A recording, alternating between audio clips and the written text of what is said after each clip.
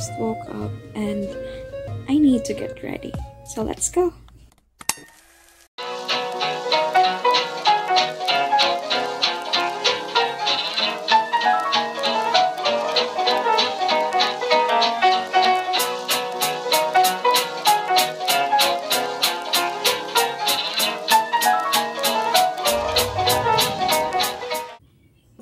Hi, it's me, Cheska. Now for this video, I will be sharing my learnings on school librarianship as well as my insight or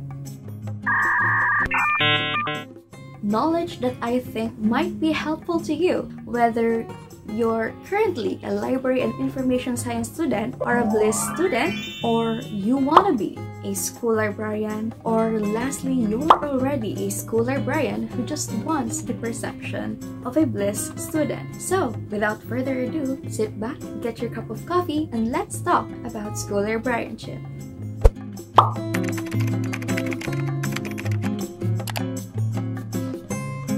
As a child, I've always been surrounded by books, and tons of books. And I know how helpful those books to me as I was growing up.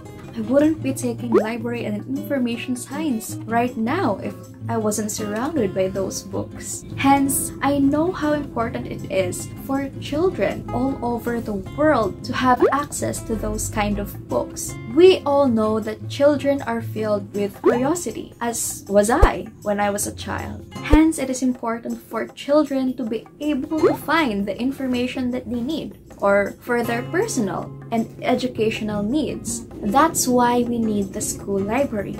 Hence, we need a space, a haven, or an instrument for the children's quality learning and education. And that is the school library. The school library, along with the school librarian, the one who manages the school library, is the key that allows the students as well as the teachers to carry out classroom learning activities,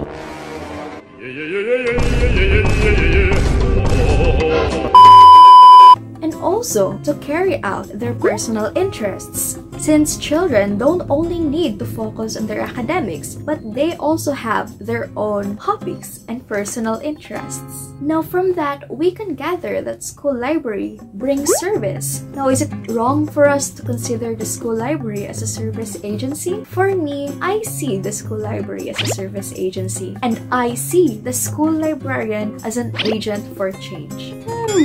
Now why change? Well, in a way, the school library basically shapes you and nurtures you as you grow. Well, not grow in the literal sense, because if the school library does make you grow, why am I still below 5 feet?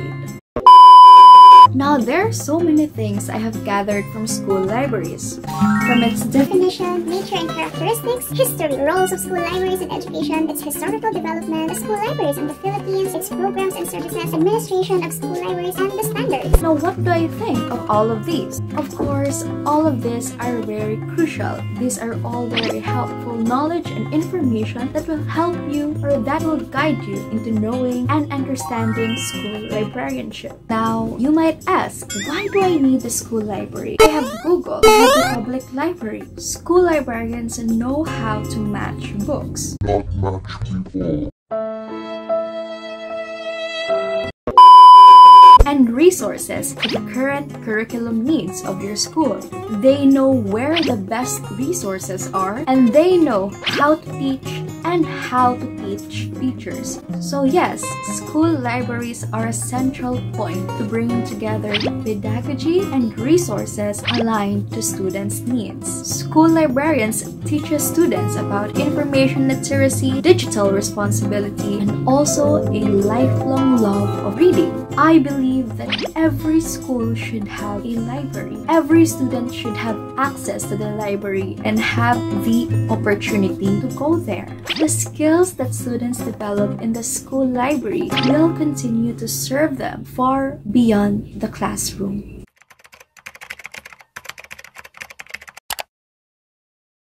Well, I rambled, Quite a lot. but I hope that this helped you learn more about school librarianship, or this might have inspired you to become a school librarian yourself. Now, I want to ask you, do you think that there should be a library in every school? I would love to hear what you think in the comment section below. That would be all for today. I'm also getting quite hungry. See you in the next video. Bye!